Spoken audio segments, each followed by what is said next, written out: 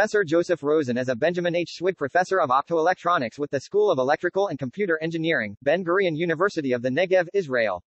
He received his BSc, MSc, and DSc degrees in electrical engineering from the Technion, Israel Institute of Technology in 1984, 1987, and 1992, respectively.